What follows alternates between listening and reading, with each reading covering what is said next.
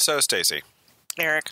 We're getting to this place now where you watch the news and all you need to do is hear the name of a city, and it just is depressing. I can't watch the news. I can't. Yeah. I can't. So, I can't. Charlottesville. Stop. Puerto Rico. Stop. Las Vegas. Stop. It's bad. And and we were both talking about this before. Mm-hmm. Sometimes doing a show all about movies and TV and pop songs sounds very, very shallow. Really shallow. and I have a hard time rationalizing it sometimes. Yeah, although, but I always come back to, here's what I come back to. Mm-hmm. Do not let the bastards get you down. Right? We have to have some fun in this life, right? Yes. Like, we need to keep the things that make us happy. And I think that is one thing, and we've talked about this before, and that's one reason that we decided to do this. Yeah. Is that we both liked talking about this, but also one reason we like talking about these things is it's a little bit of an escape from whatever is out there. Yeah. And I guess my hope amongst all of everything that happens just on a daily, weekly basis right now, whether it is man-made or Mother Nature, whatever it is that's going on. There's some idiot with a Twitter account, but go ahead. My hope is that that's what we are, a little bit of an escape from that. Yeah. And, in years from now, pop culture will have been shaded, if not colored, by what's going on right now. Again, whether it is natural or man-made. And maybe we'll still be around talking about it and be able to dissect that. So let's figure out which Disney child star of today is going to play Donald Trump. It's too soon. All right. Welcome to Pop28, everybody.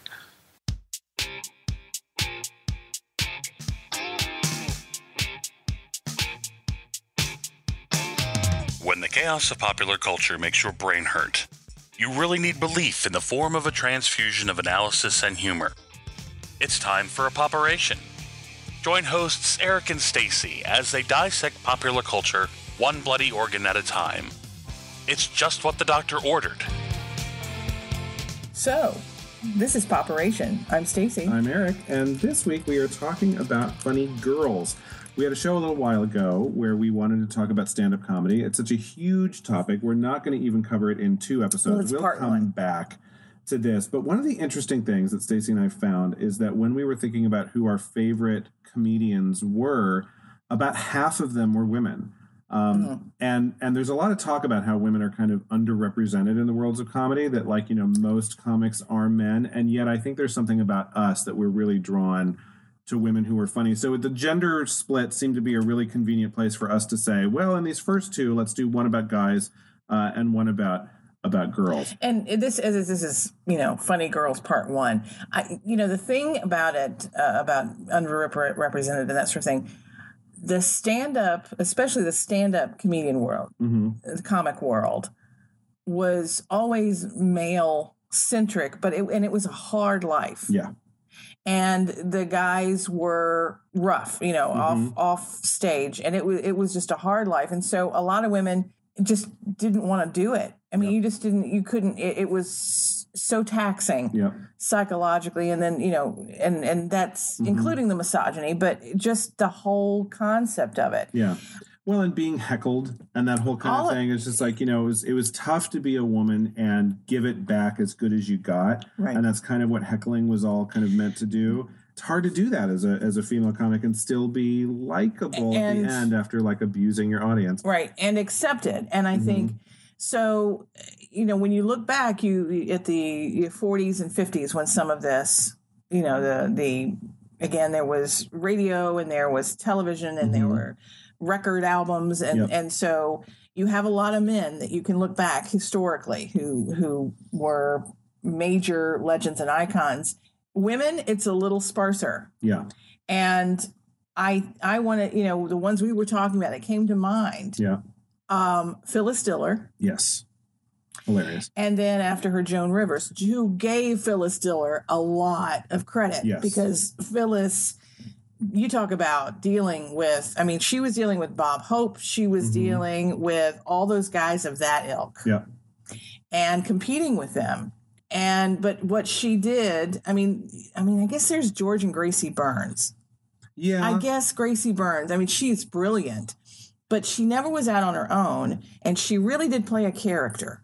Yes. And he was the fun, she was funny because but she didn't know she was funny. I mean, you know what it was? Gracie's character didn't know she was funny. George knew he was funny. So I don't know that she really opened door. I mean, I guess to an extent she did. She got women working, but at the same time, Phyllis Diller was out there on her own. Yep. She did create a character. Yes. Whereas Joan Rivers was Joan Rivers. And who knows how much of a persona comes out. I mean, I'm sure Joan Rivers had a softer side at some moments of her life, but when she was on stage... Well, she wasn't always hard on stage, no. I don't think. I mean, she was... But they were pulling stuff from their own lives. Yes. I mean, that was certainly a facet of Joan. You know what, about Gracie and George Byrne, it was kind of like Abbott and Costello. Mm-hmm. It was a setup and a punchline. Yeah. And that's kind of... They did jokes. Yeah. Whereas Phyllis Diller... was pulling funny. I mean, there were jokes. Don't get me wrong. It's but she was pulling from her. She was writing her stuff from her own life. Yes, and so that was a new thing. Mm-hmm. And now, granted, hers was she had to filter it because of the time in order to get on Carson, in order to get in those movies and Bob Hope. She had to do a certain kind of comedy. And Joan Rivers in the beginning did the same thing. And then she got more, more clout and more famous and was able to do exactly what she wanted. Mm-hmm. And they both, though, opened the doors. There's so many great female stand-up comedians. There are also some bad ones, by the way. Like everything. Everything.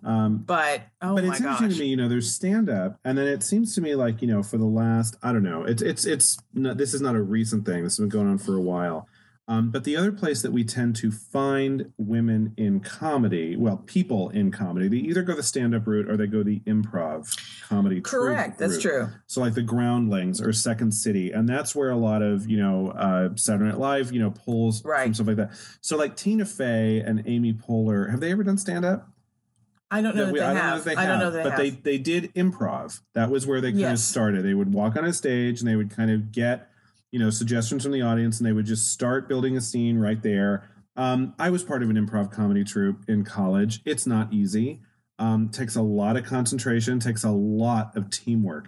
And in that vein, I think that's where, that's probably an easier starting ground for a woman in comedy is to go out there and do improv. Well, it's usually a group activity, first of all. Yeah. So you are within this, there's a group of you, male and female, and you're popping off of each other. Yes. So that's helpful that it's not just you. And we talked about this, that the whole idea of going on stage in front of this audience with a microphone all by yourself. There's no music. It's just you. Yep. Is, to me, it's horrifying.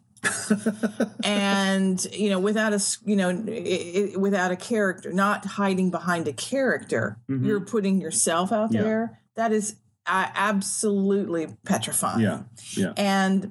But there is an adrenaline shot that you get out of it when it goes well, obviously. But I think that again, it's one of those where there were women, and I think Phyllis Diller and Joan Rivers really pushed that door open so that more women felt like that. And it's what's funny, you go on Netflix and put in female stand-ups and you will get just a ton of them. I think the technical term is a shit ton. It is really a shit ton. And I'm going to underline the word shit. And the reason is because some of them are so crap. And this is also when you put in male any stand-up. Okay, I don't mean to say that it's just the women. No, yes. But it was really interesting because I'm rooting for the women to be funny. And I was like, let me see if there's somebody new or whatever that I've never heard of. And there was one woman, it didn't say, it had her name and it had the name of her comedy special. Yep. And it's all in English. So I click on it and she starts talking in English and I'm okay. She's ethnic culture. I'm not going to say which because I don't want anyone to be insulted by this. So she starts talking and she tells half the joke in English and half the joke in her native tongue, which, by the way, I don't know. But her audience clearly does. Okay.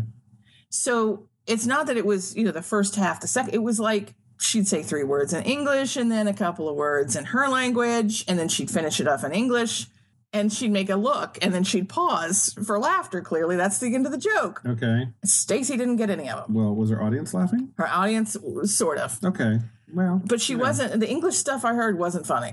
All right. Let me just throw that out. Fair. And then there was another one that I didn't care for at all. But it was just, again, I did that on the men's side too. But I had not, the whole language thing of going back and forth, and I hadn't been warned. Yeah. That ticked me off.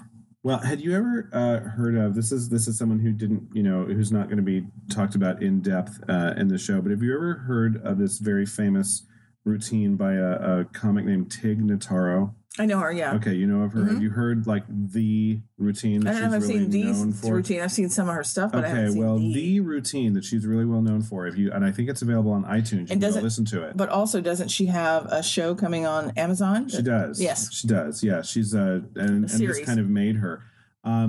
Louis C.K. was hosting this comedy special, so you hear him introduce her, and she comes out and she's like, "Hey, found out today I had cancer." And that's the beginning of her show. And she did find out just that morning that she had a very aggressive form of cancer. And people chuckle. And she's like, yeah, that wasn't the joke. No, I have cancer. And I found this out today.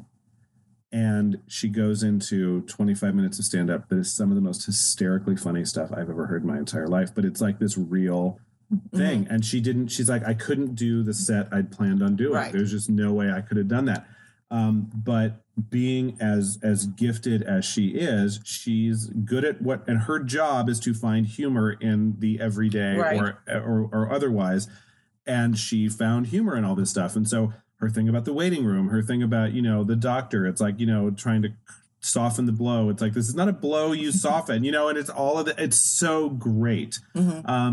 And I think, not to leap forward too much, but I think that is something about women in comedy that I think is different than I see with a lot of men in comedy, is that a lot of times, whether it's a kind of a monologuist, one woman show type of thing, or even just a very traditional stand-up, oftentimes they touch upon really personal stories in ways that guys tend not to, but are still very, very, very, very funny. And something about the person in me who likes movies and theater and TV and stories in general, I get really drawn to that. I think that's one of the reasons why I get, I have an affinity for a lot of female comics who tell these stories in a very funny way. And I agree completely. I think that is one of the differences, is that, especially early on, for men, it was jokes about other people or about their wives or whatever, whereas women are going into their life about my life. Yeah. This is what happened to me. This is how I reacted to this. And so there's a different kind of personalization to it. Now, men do that a lot now, too. So, again, that's evolved. Both stand-ups have evolved to a certain degree, but I think that women started there more. Yeah. And, like, interestingly, so the heir to Joan Rivers, in a lot of ways, was probably Kathy Griffin. Yes. Did a lot of, here, let's talk about this celebrity and let's trash talk them. Let's talk about this celebrity and kind of trash talk them. A little bit of insult comic stuff around celebrities. Now, interestingly, she's touring the world. She's starting in Australia. Her new special is called Laugh Your Head Off. And if you know popular culture, if you've been living under a rock, let me tell you what happened. So Kathy Griffin posed for a picture with a mask that looked like Trump, and you could only tell it was Trump because of the hairstyle. Yep. Just this severed head with Trump's hair covered with ketchup, and it looked like she had just chopped his head off and was kind of holding it aloft, kind of in a Roman emperor kind of thing. Wearing a blouse, by the way, that goes by the name Pussy Bow. So she was wearing a pussy bow while she was holding Trump's head aloft. Well, it was a huge controversy. Conservatives said she's evil. There's a Secret Service investigation. Liberals piled on her and said, this is inappropriate. We are better than this. What happened to Michelle Obama? When they go low, we go high, blah, blah, blah, blah, blah. So I was kind of on the fence about that whole thing. When it came out, I was like, look, I don't really like this picture, but I'm not prepared to say, like, she's a comic, it's just like, it wasn't particularly funny to me. Right. I didn't get the joke, but I wasn't about to, I wasn't a huge pile on. A lot of my friends got really mad at me. Like, this is wrong. And one of them was down in Georgia trying to campaign for a Democrat who was running in a special election because Trump had made an appointment. And he said, we lost that election because of Kathy Griffin. I'm like, okay. Maybe, I don't know. It was right then. It was right at the moment. And they were like, liberals are evil. And it kind of cemented something in people's minds. My point being is that I bet if you see this tour, the Laugh Your Head Off tour, it's probably going to be framed as a big story about, let me tell you about all the shit I went through being part of a national firestorm. Oh, I'm sure it is. I wonder if her comedy is going to change as a result of this, and she's going to start doing something that's a little bit more story formatted as opposed to, incident. Kim and Kanye, blah blah blah. Taylor Swift, blah blah blah. It's an interesting, that was somebody brought up the idea of had it been a man who had done it. I don't know. I feel like maybe the blowback would have been either way, honestly, because of the timing. Because timing is everything. Yeah. And so that is a weird, controversial one. I'm kind of as far as, no, I didn't think it was funny, but at the same time, I live in America where, freedom of speech still out there. And so whatever. I think, it was deemed to be a threat. So the Secret Service apparently did investigate, which I guess they do. And this is something that happened to Ted Nugent, when Ted Nugent said some shit about Barack Obama, same kind of thing happened. And I'm like, fine, do your investigation, whatever. Of course, the investigation's now over. They decided that Kathy Griffin actually was not plotting against Donald Trump's life. Spoiler. Okay. I think that I think I told you that I was watching the CNN documentary about comedy, the history of comedy. And a lot of times, and especially when they're talking about Lenny Bruce and that sort of, and George Carlin and that sort of thing, they were talking about stand-up is risk. You have to risk something. It's like no pain, no gain. Yep. And so a lot of times comedians will take these risks, and sometimes they pay off, and we laugh hysterically and we say, awesome, that was great, but we don't necessarily think of the risk. But when they take the risk and it doesn't pay off, it comes back at them like this, we then go, that was a risk. But they're taking risks all the time. Yes. And we only really think about, should they be doing that when it misfires? But I think that, where Kathy is now, just to quick on this, is that she's getting past that and going, if you're going to have this career, then either if you're not going to be willing to take some of those risks and go out there, you're never going to be great, but also you probably shouldn't be in the thing. So I think that, those who, the regular people, whatever you're feeling on it was, it's like me, I'm not going to be a stand-up comedian. Yeah. And one reason is that was a choice that she had to make, whether she was going to do that or not. And I'll be honest, I probably wouldn't have done it. But it's not because I'm a better person. It's because that is a risk. Even if it had worked, it's one of those where I probably would have been on the conservative side and said, no, I don't think I'm going to do that. Yeah. You know what I mean? I tend to err on the side of, maybe not. Well, and I think it's, again, it comes down to the personality that stand-up comedians have that normal people don't. Yeah. Now, if I were a stand-up comic, which people have, we said this the last time we talked about the guys, people have told us both on numerous occasions, you should do stand-up. Yeah, stop it. If that were me, I would talk politics. It's a huge part of what I think about the world. If you check out my Facebook feed, half of it is, oh my God, can you believe this? This happened. Holy shit. Da, da, da. I live in Washington, D.C., so it's part of the air I breathe. I would joke about politics, and you would find out pretty clearly, pretty soon, what my politics were. To me, it would be like, I would do that stuff if I could find the humor in it. To me, it was like, okay, you want me to hold up a severed head of Donald Trump? Where's the joke? Yes, it's not funny to me. Yeah, exactly. If there had been a joke there, and if there was something, even if it were teetering on the edge of, is this kind of over the line of good taste, but it's also really funny, would I go there? I would have to make that decision. Would I have done exactly what she did? No, because I would have just said, I don't get the joke. And that's my problem is I feel like on that particular choice, the majority, it's again, and I've said this before, know your audience. And the majority of people aren't going to get that joke. Yeah. That was my feeling. And clearly what happened, majority of people didn't get the joke. Well, I still don't get the joke. I mean, no one's really explained it to me in a way to say, it's funny because of this. Yeah, I don't know why it's funny. Yeah. I don't know funny. So, but that's what you do as a stand-up. Right. And when you talk about that risk, when you are there, it is the most primitive form of entertainment. Correct. It is you talking to people with absolutely no barrier between you and them. And the contract, the invisible contract is you're going to make me laugh, which is a tall order. So here I have a question then for you, though. Yeah. So I'm going to say this. There are a lot of male comedians out there, comics, successful, that to me are average or even below average of the handsome side. Okay.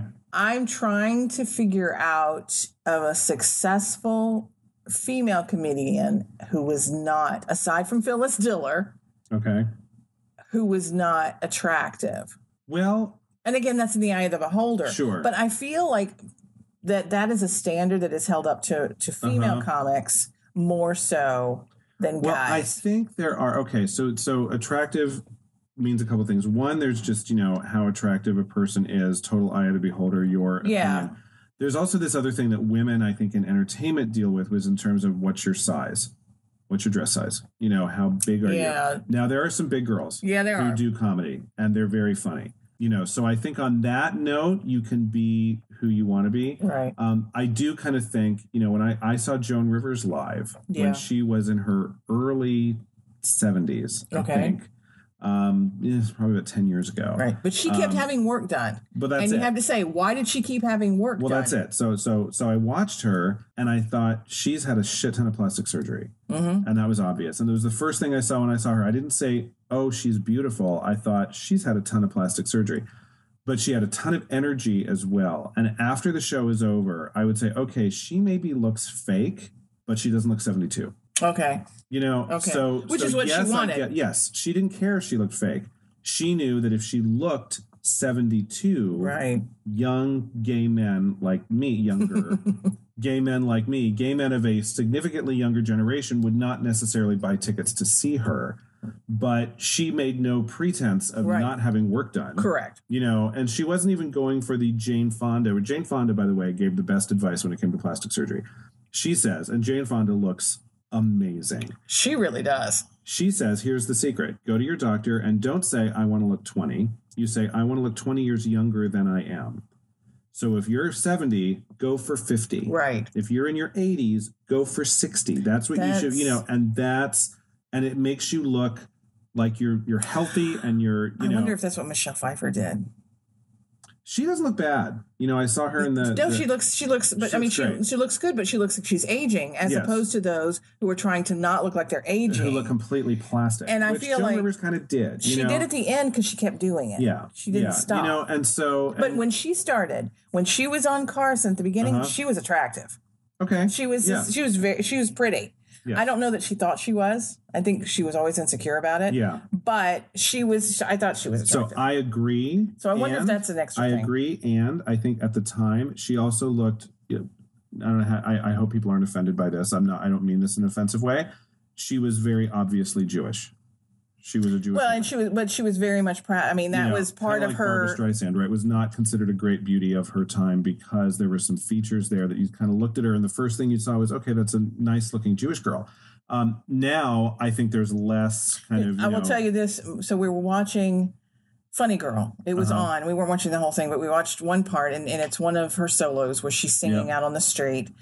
And my daughter, who hasn't seen it, we haven't watched a lot of. No, you know what we watched? We watched What's Up, Doc. But we were watching this one, and so my daughter had seen What's Up, Doc, and with Barbra Streisand, and we're watching this, and so Barbra Streisand, and for me, I'm sitting there, and of course her hair is back in that '60s thing when we've talked about that, and all Isabella said was, "She is so pretty." Yeah, there was no Jewish person or anything. There was nothing. Correct. There was nothing like that. And it was just, I just kind of said, yeah, she really was. And she still is, but she really was. And she was gorgeous. But it's just, you're exactly right. That in this time, it's not, people don't necessarily pull out that stuff anymore. But at the time, they were doing that. When Marilyn Monroe was the standard of beauty, Joan Rivers didn't really match that.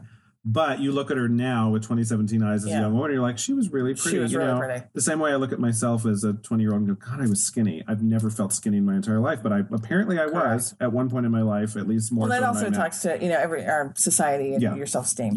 But that's how that goes. But anyway, but I feel like they have to deal with as well. Whereas guys, I don't think have to do that as much. They have to pay attention to what they look like much more than men do. But, I saw a woman, Netflix is the stand-ups. We've talked about that, the last time. Yes. Did you see Fortune Feimster on? Yes, I did. She's a big girl. She's a tall, comic. Big girl, too. Yeah, but she plays that. I mean, that's who she is. She acknowledges it. The gift about stand-up is that, the downside is that you're yourself and you don't have any barriers. Right. The upside is that you're yourself. And so you don't have to wait for someone to cast you as blankety blank. Right. Fortune Feimster she's on a show, actually. I just saw a preview of some show that she's on. She is, and I've forgotten it now that you just said what it is, that she's on there. Because I remember yes, she is. But she's on something, but you don't have, as a stand-up comedian, you go out there and you're you. You don't have to, meet someone's type of the girl or the, the hot girl next door in The Big Bang Theory or whatever. No, I think that now, it's a better environment for all types. But I do think that there is that consideration. It's something that takes consideration. Yeah. And so, there you go. We're going to do. It's girls versus boys. So we're here today to talk about funny girls. We are going to talk about funny girls. So one of my favorite funny women, actually it's kind of what we talked about before. It did not come from the world of stand-up. Came from the world of improv, was a big player in LA's The Groundlings, and then got picked up by Saturday Night Live, where she was mostly famous for playing Pat, the androgynous, most androgynous person you've ever seen in your entire life. Interestingly, Pat was just mentioned a while back. I was going to say, didn't that Jill Soloway, who is the showrunner of Transparent, who said, who's the most transphobic thing you've ever seen? Oh, Pat. And that's so funny because every trans person I know in my life, like just anecdotally, but all of my trans friends, they love Pat. And the thing about Pat is that if you don't know anything about It's Pat, which was the name of this sketch, Pat was super androgynous, obviously androgynous name, and no one could tell whether Pat was male or female. And so they would pepper Pat with questions that tried to get to, because of course you'd never ask, excuse me, are you male or female? Well, didn't they have a boyfriend or girlfriend named Terry? Chris. Where did Terry? Chris's ex was Terry. Okay, I knew. So they kept on going, with this whole. So, and obviously it's like, okay, so if you prove that Chris is male, Pat could be a gay guy. I mean, I didn't even think about that because we were like back in this very gender kind of. Anyway, you would never obviously ask Pat, hey, are you male or female? Because what Pat was really making fun of is this whole idea that if you're not obviously male, you're doing masculinity wrong. And if you're not obviously female, you're doing femininity wrong. There's a lot of social commentary all wrapped up in Pat. But the great thing is that people would ask Pat all these questions that were meant to elicit, the answer was going to tell you what gender Pat was. And you never knew whether Pat was totally in on the joke or completely oblivious. It was probably the latter. But Pat always gave these middle-of-the-road answers that did not answer the question. It's very frustrating. And what was very funny is that Pat wasn't frustrated. No. And to the audience. Was totally fine with Pat, whatever Pat was. And maybe Pat, what we know now about gender binary is that, maybe Pat identified right in the middle and didn't identify as one or the other and is probably very happy in that place. And the fact that no one knew how to treat Pat probably made Pat really ecstatic. But people around Pat were being driven nuts. And it was all about how seriously we take gender. And so there's a lot of stuff going on with Pat, but also just hysterically funny. Very, very great writing, but her performance as Pat was really kind of fun. And in her, one of her very first one-woman shows. Julia Sweeney. Did we not mention her name? We never said her name. Yet. We do that a lot. Okay. Julia Sweeney was her name, and she did Pat. One of the very first one-woman shows she ever did was called God Said Ha. And it's about her brothers dealing with stage 4 terminal cancer, while at the same time she had uterine cancer. She had cancer of the uterus. And so both of them were dealing with cancer at the same time. Not a lot of material you'd think right for comedy, but her parents from Spokane, Washington came down to L.A., and they all lived in the same house together. And that was the source of all the comedy. It was being a 30-year-old woman and your mom driving you freaking crazy, but they're there because their kids have cancer, and what are you going to do? Now, you were talking about, it was kind of the same Tina Fey, Amy Poehler ilk in that it wasn't, she doesn't do stand-up per se. No. It's more of a one-woman show, kind of a monologuist when sort of she thing. does a show, it's just her on stage, and she is talking about her life. These are true stories. Right. So she is her. The difference is there's usually a set. There's usually a couch and a vase of flowers and a bookshelf. She's very well read. I mean, if you're a fan of Julia Sweeney, you realize this woman reads like the rest of us breathe. I mean, it's just, she's read everything. And she kind of sets up the place so it looks like her living room. And there are light cues, and there are music cues, it's staged. And there are sound. Yes, it's I mean, a little there's bit more staging, as they say. There's more stagecraft in what she's doing. Right. She doesn't usually hold a mic. So usually the stage is mic'd, and she can walk anywhere. And you can tell she's blocked things out a little bit. At this point, I'm going to sit on the couch. I'm going to tell the story here, and then I'm going to stand up and I'm going to get into the front of the audience. There's a directing hand in what's going on, and yet she's just standing there telling stories about her life, and it's very, very, very funny. Right. So God Said Ha was one. In the Family Way was her next one, all about her adopting her daughter from China, and just the cross-cultural thing, and also being a new mom, and just being a woman who's decided that she wants kids, and just coming to that realization. Going down to she had to sign some legal papers, and it was an all-day ordeal. And it was supposed to be this big, beautiful moment for her. And the guy behind the counter is just reading pornography just in front of her. And she's like, you can't do that. Not during my special moment. It's just all of this kind of stuff. The show that I fell in love with her for is a piece called Letting Go of God. When she talk about risk, she basically put a big target on her back for a lot of people in this country who do not want to hear this message at all. But it's her story, and it's a personal story. She is not anti-religious.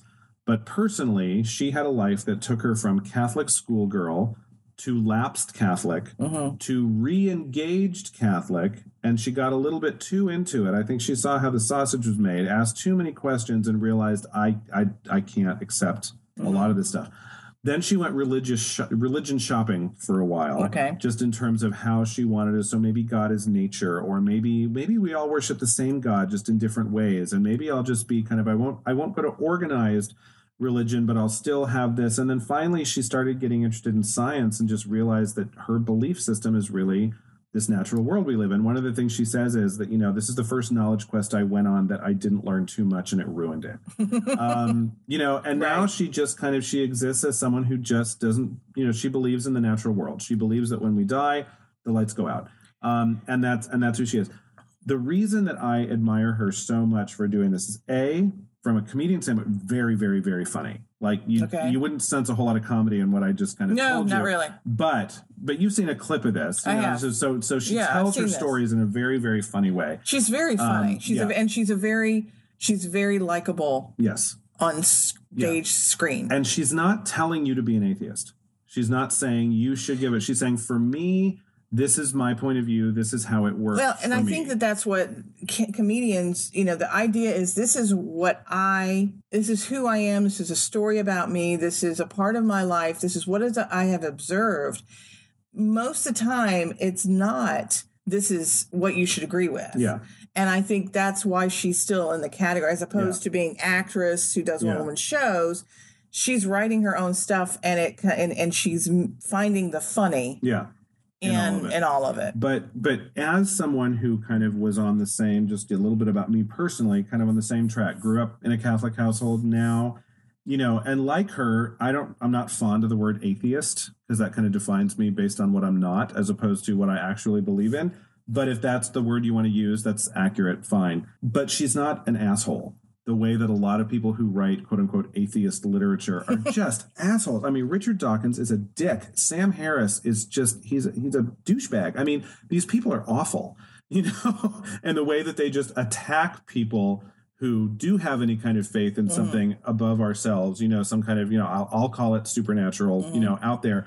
And they just treat them like idiots, and they're jerks. And, and she's the person that I could look to and say, yeah, I'm like that. So it was also nice to kind of see myself up there in a lot of ways, and just kind of hear my story sent back to me in a way that I could totally relate to. And I don't feel like a jerk for just basically looking at the Catholic Church and saying, that's all great, and if it works for you, that's awesome, but it's just not for me. Okay, here's my thing.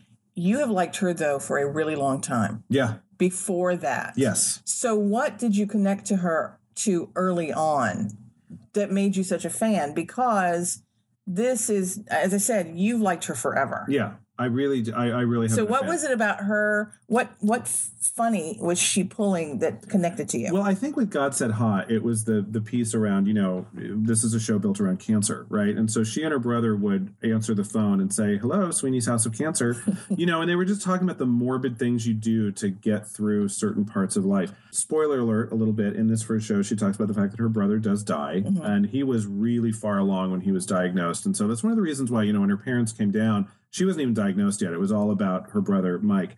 When her brother dies in the show, the lights go down a little bit. She talks about it very quietly.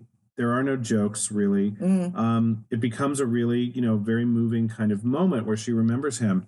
And then she describes a friend of hers saying, we need to what we need to do is we need to do some kind of therapy with you where we give you something that's even more like, I don't know where he came up with this idea. He thought it would be a great thing for her to do at that moment, to go watch the bridges of Madison County.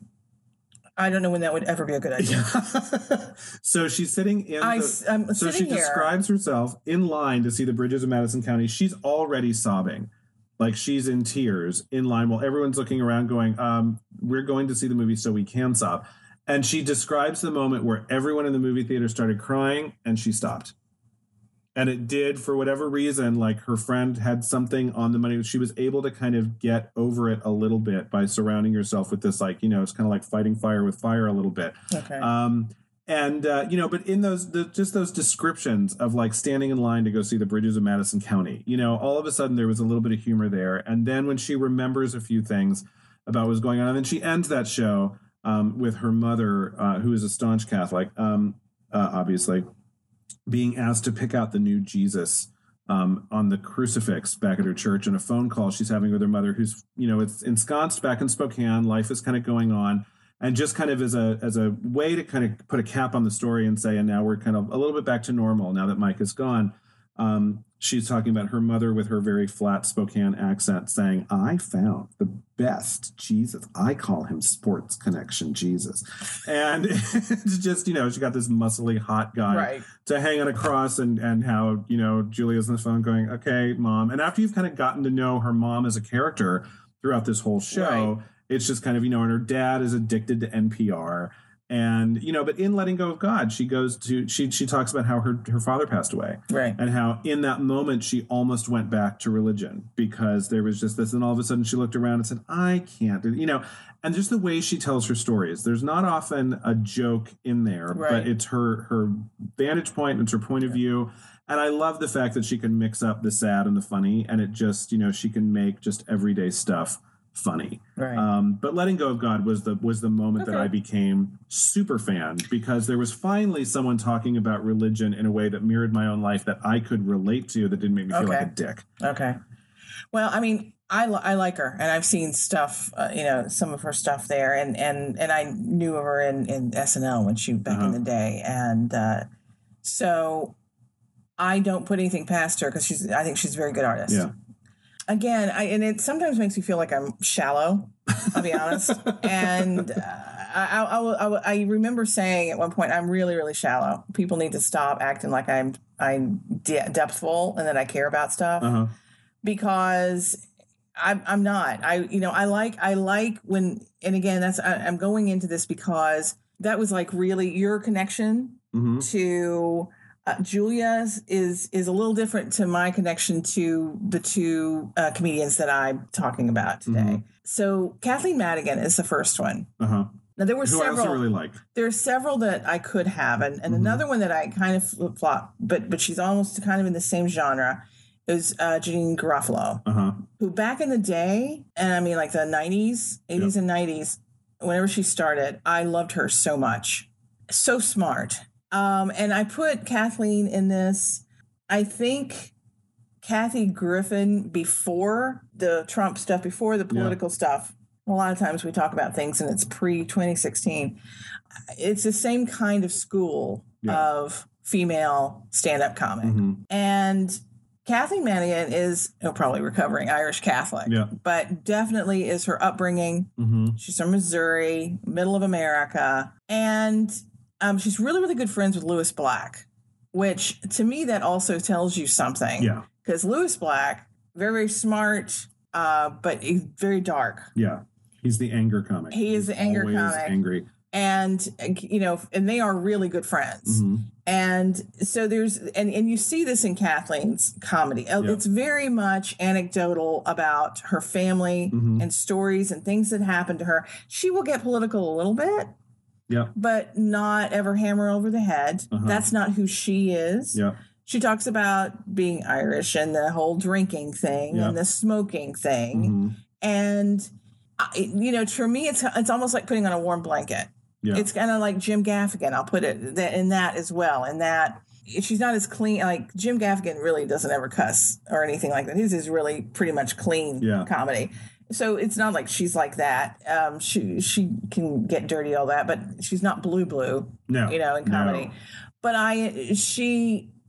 it's a comfortable comedy for me. And that doesn't mean to say that she doesn't say things that are a little sometimes. It's just she's not Kathy Griffin. You're never going to see her doing something really about Kim Kardashian controversial like that. No, but she does. You know what? She doesn't do those the celebrity thing. That's not her gig. That is Kathy Griffin pulled that from Joan Rivers. That was their gig, and they nailed it. That was not Kathleen Madigan. It really was more about stuff that happened in her life that she just looks the absurdity of it. But again, well, I laughed so hard when she said something about Ferguson. She grew up next to Ferguson. And, that is, she gets political in terms of topic matter, but the way that she handled it was just like people say, oh my God, can you believe all that happened? And she's like, oh yeah. And that got, and not only she said, I can't believe we kept a lid on it for all these 25 years. And she's just out there with it. And I was like, in terms of my own politics, that was the right answer for me. Because otherwise, if she would have said, no, that was a complete shock, I would have been like, then you haven't been paying attention. And she clearly has. She's well, she's also, keep in mind, she's a friend of Lewis Black. Okay. He's not. And he's very political. So her political sensibilities come through, but you're right. She doesn't hit you over the head with a sledgehammer. That's not who she is. No. It's one of those, and I like that subtlety that she's there to make you laugh. She's going to tell you funny stories. Now, if in the end you learn a little bit of where she is, or because she also mentioned the Civil War, in stuff that we were watching, but I just enjoy her. But she's always been like that. I believe she won Last Comic Standing. I believe that reality show. I never watched it, but I believe she is one of the winners. In fact, I believe the other comedian I'm going to talk about is also a winner of that. Totally coincidence because Stacey didn't watch that show. But so she'll do those competition kind of things every once in a while. But she's been around for quite a bit, for quite a while. But she re-ups her sets. So it's not like it's old stuff. She's not, she's not talking about Bush right now. I believe she's probably just naturally very funny. I don't get the sense, and I don't know her. I've never met her. Right. I don't get the sense that she builds a big persona to walk on stage. I think that's probably her. Yeah. But like last week, you said you'd love to have lunch with Angela Lansbury. I would love to have a beer with Kathleen totally. Madigan. I would love to sit at a dark bar and just shoot the shit. She would be hysterical. Yes. And you and she would get along because, again, she has that Irish Catholic, Catholic upbringing, big time. And this family that is, her parents, that generation that's struggling to deal with all the changes that came with the late 21st century, the late 20th century and the early 21st century. So, and she's right there on that, not the baby boomers, under the baby boomers, but before the Gen Xers, that kind of weird place. And as I said, I like her because I almost always I laugh, and again, that's what she's supposed to do. But again, if I want a different kind of humor, there are times I've watched Kathy Griffin stuff, Sarah Silverman, and that sort of thing, but it's a different mood. When I turn on Kathleen Madigan. Kathleen Madigan is beer and pretzels in comedy that's form. a really good. That's a really good description, and it's comfortable. It's a good soft pretzels with spicy mustard. Oh, for sure. Oh yeah, exactly, spicy mustard. and a dark beer. But I mean, as I said, she's one of my favorites, and I think if you haven't, I would check her out because she is, as I said, it's that subtle. You find things out subtly. But the way she tells a story too, I enjoy. She's that Irish Blarney, she's definitely Irish, very salt of the earth, but she'll spin you a yarn, and you just sit there, and at the end you're going, oh my gosh, that was ridiculous. Yeah. So anyway, that's my thing about. And her dad is also kind of a fun whenever she brings up her dad. Oh yeah. Oh come on, Kathleen. Oh yeah. Well, they were you talk about conservative. Catholic, it's the whole, that generation of parent was, I'm going to do what my parents did. It was good enough for me. It's good enough for you. Yeah. School of hard knocks kind of thing. And because she did, we just saw where she said a girl, she was at school. Stabbed to death in the bathroom. On the third floor in the bathroom. They found out that a student had been stabbed to death on the third floor bathroom. Again, not a real great setup for a joke. It's not. And it's not funny. Okay, certainly Until not for the Kathleen girl. Takes it and says... Well, she tells her dad. She says, Dad, oh my gosh, this girl was stabbed in the third floor bathroom. And, now, if my child came to me, yes, I would be making phone calls. Oh, okay? Sure. Yes. Shit would go down. Well, you wouldn't even have to. There would be I would have been in national line. crisis, yes.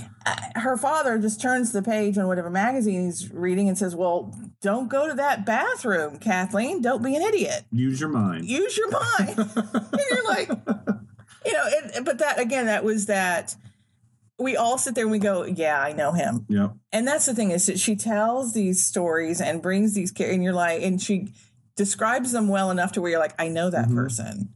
And then you can picture it, and then the story takes on a bit. It's an absurd story, but it's also real at the same time because life can be absurd, and that's what good comics can do. Right, is they can really show you just in the everyday. Because a lot of times, this old adage is it's funny because it's true.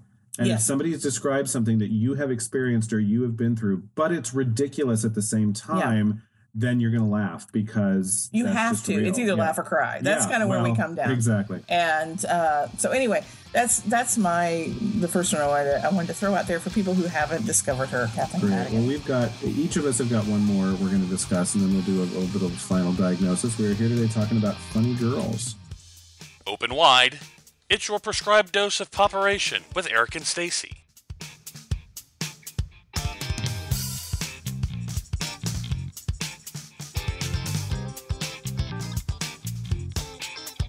And we're back. This is Poperation. I am Eric. I'm Stacey. And we're talking this week about women who crack us the fuck up, who make us laugh. Funny girls. And the next one on my list. You talk about her all I love her. the time. I love her. And I'm just going to say her name. I'm going to do something interesting and just introduce her right off the bat. Margaret Cho. Yeah. And I have to say, I've been a fan of Margaret Cho's for a long time. But I talked about Julia Sweeney and how she did something and I liked it, and she did something else and I really liked it, and then she did something and I loved it, and that's when I became a fan.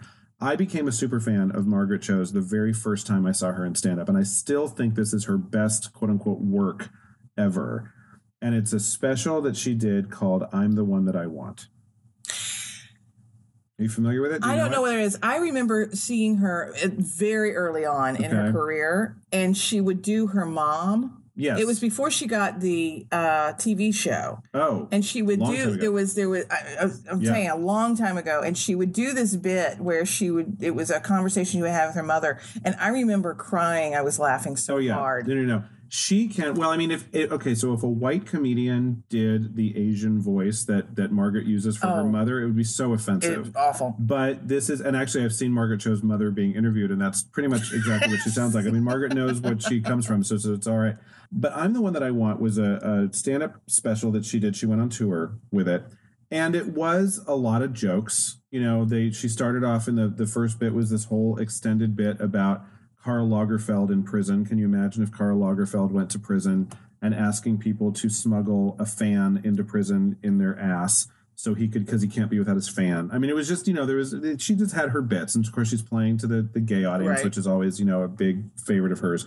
But the extended piece of I'm the One That I Want, it kind of reminds me of Letting Go of God a little bit, in that it's funny throughout, and it's a little bit more caustic, and it's a little bit more stand-up-y. She's just there with a microphone and kind of working with her audience. But it's all about that TV show. And it was about the time in her life when she was the first Asian American person to headline a sitcom. Yes. And it was called All American Girl. Yes. And it was about an Asian family. And I remember it. Yeah. I watched it when it was on. Was it good? Here's a problem with it, and I don't know whether she talked about that in this, but the thing was that they sitcomized it. I mean, they made it like every other sitcom. They tried to, I don't know, I don't know what the word is, in that you take the uniqueness out of it so much that it then is kind of homogenized. Okay. And I think that it also might have been a timing thing. Yeah, maybe. But one of the things that she really addresses head on in this was, once she was working for the television studio, they ordered her to lose weight. Sure. And so this is when she developed an eating disorder. Again, great material for comedy, wouldn't it be? Although it is. She's so funny. And she talks about the fact that, the absurdity of being asked to lose weight to play the part of yourself on your own TV show, when everyone says, you're supposed to be the star of this huge thing. So it's all about kind of, and then when the show got canceled, and she then went into a kind of an eating spiral, and at the end of it, she talks about going into rehab, getting clean, and now she's better. And the whole thing about I'm the One That I Want is just like, I'm okay with me. I'm not going to let anyone else tell me you're too fat, you're too this, you're too Asian, you're not Asian enough, all that kind of stuff. But she was a real kind of indictment of the entertainment industry. And again, I make it sound super serious when I discuss it. It is so funny. Lots of cameos from her mom, show up in the show. She has conversations with her mother. I think that was the one where her mother wanted to know if she was gay. And so she left a message on her phone and basically said, if you're gay, if you're not gay, you'll pick up the phone because only gays screen their calls. And then, is so excited when nobody picks up, and she goes, you're gay. I knew it. And of course, I'm not going to do the mom's voice because that would be bad. Really bad. That would be bad. Here's what I want to say. I was thinking about when we're talking about, and it goes with the men comics too. Here's the thing that comedians can do is they can tell these stories that really happened. And when they put it into their acts and they bring out the funny of it, they can actually put out information that we would not have known before. Yeah. So they can say things that an actress is not going to go on Good Morning America or, CNN, or go on to an interview and say, if she wants to keep her job, yeah, they told me that I had to lose weight. But a comic can go in there and put it in her show and bring out the funny of it. Yeah. And so now we do have that information, and we realize that, oh my gosh, it's not all lollipops and roses there, but she's not completely blacklisted. It's like, give us all your, it's like Kathy Griffin now with this. And this was also 10 years after the fact, she was doing this and I show. get that too, but I think that just in general, that comics can say things and get information, their experiences out. They can tell about their experiences, where a straight actress who isn't a comedian doesn't really have a venue to tell their experiences. But unless she writes her own movie and stars that's usually, in it. But that's right. One of the funniest things in I'm the One That I Want was the story starts off when she's in her trailer on her show, and she, her digestive system completely falls apart and she starts peeing blood. And that's the moment that her boyfriend decides to break up with her. And that also might be the moment people just turned off this podcast. Well, but she's screaming, I'm peeing blood. And the guy's like, listen, this is not really working out. And we're two different people. And you pee blood. So bye. And he leaves. And she ends up in the hospital. They call an ambulance. And she goes to the hospital. And she wakes up to a woman who says, hi, my name's Gwen. I'm here to wash your vagina. And she uses that statement and riffs on it for a good 10 minutes on what it must be like to be Gwen. And her, imagination taking over on what Gwen's life must look like. When that's a normal and statement. And she repeats the phrase, hi, my name is Gwen. I'm here to wash your vagina, about 90 times in the course. And it's funnier and funnier and funnier every time she does it. That's one of the things I really appreciate about Margaret Cho is she's always right there with the audience. She knows exactly how she can milk a joke like nobody else in the world.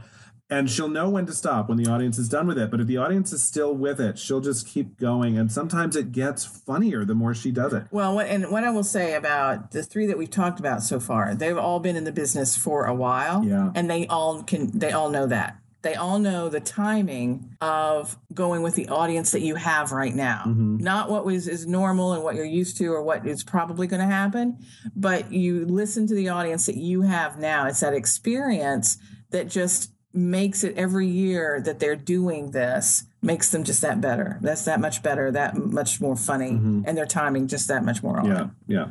So, Margaret is pretty blue. She can go there. Yeah. A lot. A lot of audiences don't like her for that. So, if you're looking for a nice lady to sit down with your kids and watch some stand-up, Margaret Cho might not be your first. Yeah, you might want to go to that chick who spoke 2 different languages. That way, if she's offensive, you don't know. I didn't know whether I was offended or not. But and Margaret now she's really well known for all of her tattoos. She's just she's a tattooed lady these days. She's got, tattoos everywhere. She loves them. Okay, fine. She did a show, The Notorious CHO, mm-hmm. kind of a riff on the Notorious B.I.G., after she did I'm the One That I Want, and really kind of went there sexually and talked about, experimenting with kink and bondage and just, and her just, unzipping the mask to say something at one point. It was one of the funniest sight gags I ever saw. And of course, she's just standing there with a microphone, you know. So she's really, really great. And also that whole Beaver Fever, bit that we looked at was from the Notorious CHO, talking about porn and masturbation and lots of, she goes there. She's decided that, especially I think as an Asian woman, this idea that not only women are supposed to be submissive, but if you're in the world of stereotypes, Asian women are supposed to be the most submissive women on the planet, and she is not. Right. She is bold, she's audacious, she's out there. I'm the One That I Want has a soundtrack by Joan Jett. Like, that's how she opens and closes her show. And it's just, she's great. She's very bold. She's very much a diva. And she says things that are shocking, and it's hard to shock me. Quite often. And she can usually do it. And typically I just respond by giggling. Well, there you go. There's that risk I was talking about earlier. And, but I think more and more that's happening. I think more, and maybe it's because it's harder and harder to shock people. Yeah. So comics have to go further and further. And even female comics have to. And I said something about Sarah Silverman mm-hmm. earlier. Yep. And I think, that's the next generation, although she's been around quite a while. But you have Amy Schumer, who is, now, she was stand-up and was new. And then, once she's moving into movies and that sort of thing. Of course, she had her TV show, which is brilliant. Yes. But I think that you talk about working blue, as they say, they're still pushing that limit. And one of the ones, the last one that I want to talk about is she's fairly new. She's like right there right now. And her name is Elisa Schlesinger. And there are 3 of her shows on Netflix right now, if you want to watch them. Mm-hmm. I would watch them in chronological order, I think, just because she has evolved. They get better and better? They get better. If you go backwards, you won't like the first one as much. Because it's not just her skill as a comic, but her material. She's a better writer. Yeah. Yeah. And that's the thing. Comics typically, you judge them usually on their performance, but they also, almost all of them, write everything that they perform. Right. They write their own stuff. And it's not only just her writing, but also deciding who is my skin. You're talking about Margaret and, all the ones that we've talked about. Uh-huh. I don't know. Kathleen Manigan may have had her known who she was from the get-go. I don't know. She's always kind of been the same. Sure. Whereas Julia has kind of changed, evolved, if you will. And Margaret Cho certainly has. Yeah. You look at her first stuff and you look at her stuff now. Very different. Yes. Kathy Griffin is the same. Very different from what she was in the beginning. Mm-hmm. She was, back in the day, curly-headed, cute, perky, and we're going to talk about celebrities, to where she is now. And so that's kind of what I see in Eliza's stuff. I really liked her last one. Confirmed Kills is the newest one, and I really enjoyed it. It's pleasant. I know. Well, and you kind of have to see the other ones to get that one, because she has gigs as well as her dog Blanche that she brings into every show. So you should love it. She has her dog Blanche. Dog named Blanche. Yeah, I love her already. Adopted dog named Blanche. It's adorable. She actually was on. Do you ever watch Hollywood Game Night with Jane Lynch? Yes.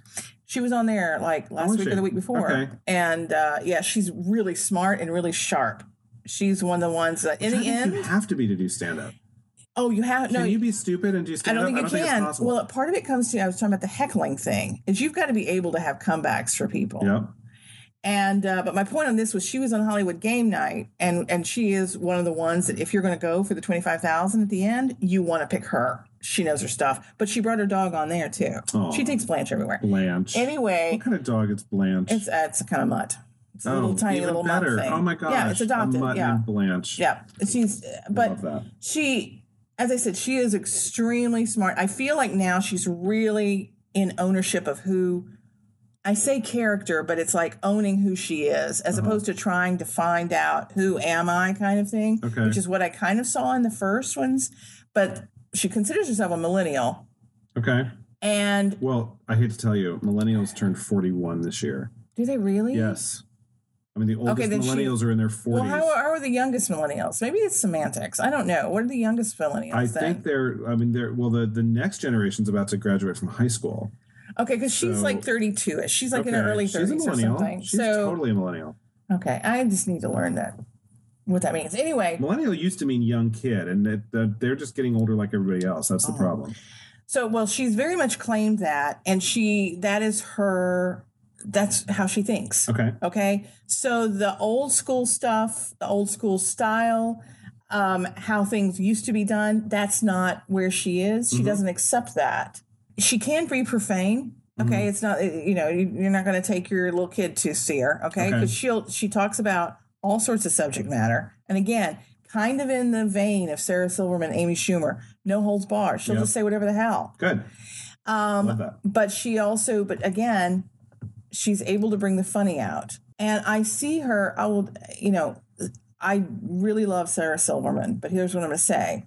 Sometimes she's really on the mark and I love it and laugh. But it's like, it's either feast or famine with her, in my opinion. If she's not that hysterical, I'm rolling on the floor laughing, she's awful, in my opinion. I'm not laughing at anything.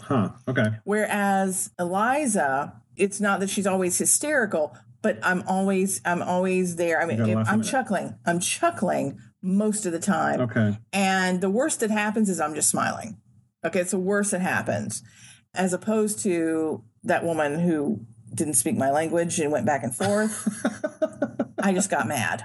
But I don't know. But she's, as I said, she's really, really smart. Maybe if you were bilingual, you would have liked that show. I don't really think I would have, because I didn't like her. She wasn't personable. Well. Okay. We're going to leave that alone. I'm just saying you need to be careful, and not all comics are equal. Okay. Granted. Got that. I'm just like, if I don't understand the joke, like, if I watched a stand-up comic in French, I'd be like, maybe they're funny. I don't know. Yeah. Now, another one that is kind of like Eliza that I also like, who's kind of new, and it's a millennial too, Jenny Slate. Okay. Now, Jenny Slate is, of course, doing really well, doing voiceovers for animated features, by the way. Yeah. She's all over the place, and she's got this cute little voice. But I also saw a movie she was in, but I wasn't going to get into Jenny Slate. But I like her. Landline, was that the movie? No. Okay. It was the other one where she's pregnant. She finds out she's pregnant. Okay. It's a weird name. I'll think of it some other time. But anyway, Eliza's in that same vein. It's this young woman who is grateful to Phyllis and Joan and Kathy and all of those who've, gone before. Paved the way. Thank you. Now, but we're going to go in this direction kind of way. And it's not always a direction that Stacey would necessarily go, but I appreciate that because that's what I want. I want, she's too old to be my daughter, but I do want, that's the kind of personality that these younger comedians are doing is I want that's the kind of attitude I want my daughters to have, is that I'm just going to go, I want them to be fearless. Maybe that's the word I'm looking for, fearless. But she's funny. Again, the point is you got to be funny. I don't give a crap about anything else if you're not funny. But I think you have to be fearless to even get up there. To a certain extent. I mean, the fearlessness doesn't always come through if the content's not great. It doesn't make you laugh. Right. But that's my whole thing about stand-up from the very beginning, which is why the two of us always give people these blank stares and say, oh, you should do stand-up. You're so funny. It's like, no. But as I was just talking about that, I kind of, what hit me was, if someone else would write all my stuff and all I had to do is memorize it and I could take it on like a roll, I would do stand-up. Yeah. Would you, with a heckler issue? I'm a little favorite. I'm a little concerned about hecklers. That would be honest, my favorite. I'm not quick thinking on my feet like that. That would not be my favorite part of the job. Well, I'm sure what you do is you just, you store up all of your material. So if they give you this kind of heckling, you just kind of spit back with this, and you've got some insults kind of at the ready. And your mother, that would be me. Yeah. That would be all I got. And your mother, that's what your mom said. I don't even know. I don't even know where I go. See, I'm not good at it at all. Okay. Stacey's not doing stand-up ever. Speaking of people who might not need to be in stand-up. Yes. Shaquille O'Neal. What? So, we were talking earlier about how Netflix has the stand-ups, which is a show, and it's little half-hour bits highlighting about six or seven per season, but a little half-hour for each one. Yep. And Fortune Feemster was one of them. She was funny. Yes, she was. And so, and I also mentioned that Brad Paisley had a special where he also had like 4 or 5 and comics. He was the MC. He was the MC. He came on, but funny. Okay. Apparently, and I haven't seen this one, Shaquille O'Neal has one as well. Okay. Is he the MC? Well, it's the Shaquille O'Neal something stand-up, carnival. I don't even know what it's called, but it's Shaquille. Okay. And I don't remember who's in it. All right. But I just kind of went, is that a thing now? Is that what we're doing? Is that anybody can just say, I'm going to get a bunch of comedians and then I'm going to go up too, and we're going to call it my show. I'm just throwing that out there. Hey, if the comics are good and he's not, And they may be. I didn't see that show. And Brad's were some good, some not so good. I mean, Brad was funnier than several of them, so that's a problem. Okay. That's a problem. That is a problem. The stand-ups on Netflix, I really enjoyed. Yes. There were these 6 little bits. They were each a half an hour based on one comic. One of the guys just stood up there and said, I've got this list of jokes. Let me try them out for you. That was his unifying theme. So it went all over the place. And some of them you're going to recognize. Some of those, they're not necessarily new. Yep. They're just put together in this. They gave him 30 minutes. Netflix is like, these are people who might not be household names, but deserve a little bit of your attention. Exactly. So here's a half an hour, and if you like them, there you go. And as I said, but it looks like there's several of those little compilations of things. So, but again, I think I get a lot of stand-ups recommended to me by Netflix because I watch a lot of stand-up on Netflix because I travel on airplanes a lot, and it's a pretty safe bet that all you're going to look at visually is someone with a microphone. Here's the deal. So, what did we learn today? Our final diagnosis around funny girls is part 1. You got to keep saying part 1. Funny girls part 1, fine. To me, splitting these comics up by gender didn't really, inform me a whole lot about the gender split so much. Only that storytelling thing is very clear for women that I feel like they do that more so than the guys do. Yes, I agree. But other than that, stand-up is the same kind of thing. Stand-up is hard. Stand-up takes guts. And, and you have to be genuine, and I think you have to be really smart. You have to be a good writer.